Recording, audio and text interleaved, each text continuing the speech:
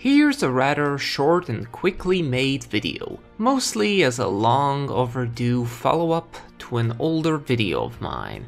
Back in June of, 2014, I published a video where I discussed the free Romancing Saga games on the Super Nintendo. In it, I wasn't able to say that much about Romancing Saga 2, as it was the only Saga game at the time with no English release, not even an unofficial one. But in 2016 we did get one for the Android, and thankfully, because that was such a pain to play, a year later it was also released for basically every single system. I finally played it, so it's time for me to say if all the wait has been worth it.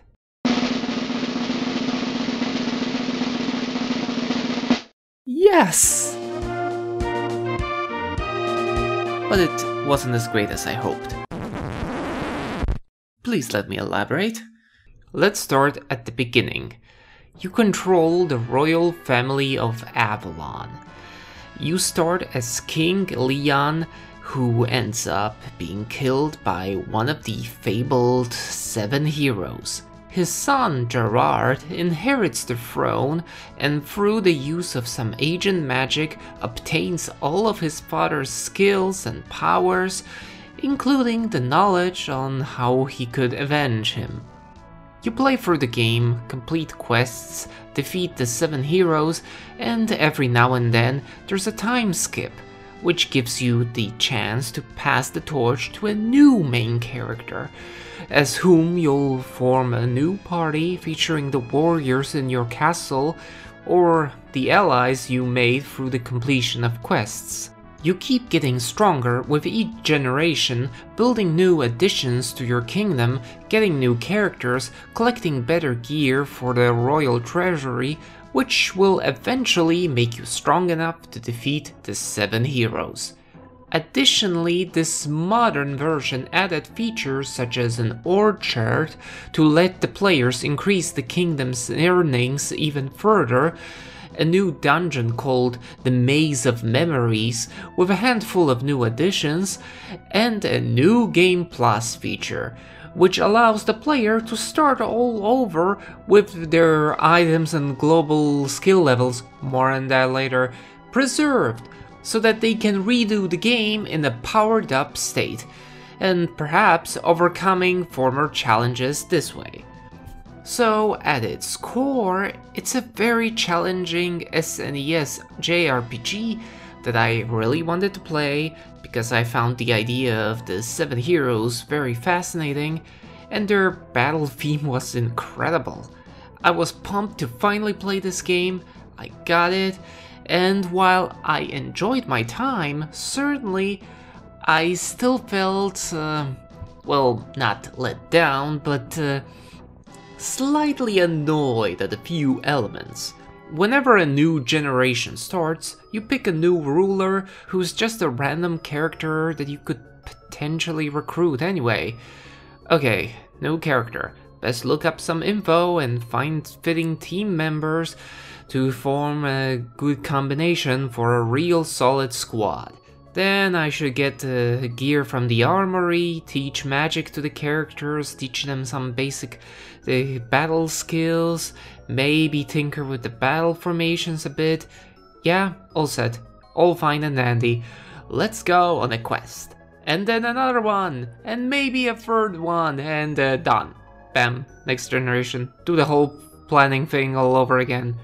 Now, I admit, maybe that's just how I played the game, where I spent way too much time with planning things out, but in my defense, the one time that I just picked whomever I felt like, with no thought put into it, things did not go too well. And that's why I started being very strict with how much freedom I was giving myself. I won't deny that it got ridiculous, as in a few generations, I spent more time planning than actually doing quests.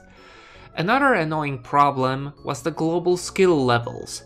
You see, each character has various skill levels and various weapon and magic types. If the character has talent in something, then their starting level when you recruit them will be increased by your global skill level, one that exists for the entire party. This creates a small problem for a lot of the game. You don't have any good archers or bows? You think about ignoring them? Well, you better not. You might later get a super archer with a great bow, so you better keep using bows to keep that skill level high. This made for pretty boring battles, which always followed similar patterns. You always had to use all the weapons, all the magic types. And yeah, I realize I didn't really need to do this. Towards the end, the monsters give much more experience points, so there's a chance to catch up. But I just didn't want to get stuck in the middle of the game because I neglected something, so I still did it. Really wish there was like a general global level for weapons and magic so that you wouldn't have to use things which are currently useless to you. Additionally, from a story perspective, I found it a bit dull that the 7 heroes were not that omnipresent as I thought they'd be. Yeah, there's a few quests where they're mentioned, but that still felt a tad weak. Romancing SaGa had you not only hear about sorrowing every now and then, you also fought his priests, his minions, and of course, you had the fate stones that you tried to collect in order to defeat sorrowing. That did keep me invested in the game and gave me the feeling that I was indeed making progress in the story, which I did not so much get here. I honestly imagined that the 7 heroes would be like actual warlords, ruling over specific lands and yet be fighting against them on the battlefield. Something to get used out of the whole idea of being the ruler of a country, but not so much. Romancing SaGa 2 is a difficult game in a franchise of difficult games. At the time of its release, it was very innovative, but as is often the case with experimental games, the execution wasn't ideal. However, with that said, I wish to make it clear that I still had quite a bit of fun with the game. Planning out how to expand my kingdom was quite interesting. I had to decide how to spend the funds properly, what was worth investing into, what could wait, and in all fairness, once these 7 heroes did become my prime targets, the story did get much more engaging, and once I took control over the final emperor, things did get really fun.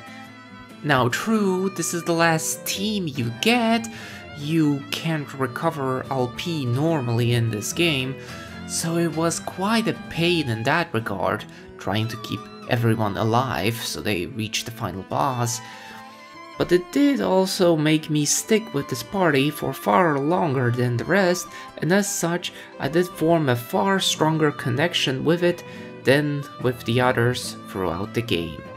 The ending is simple but sweet, so I'm leaving the game with a positive attitude. If you're an experienced SaGa fan, then consider giving it a go.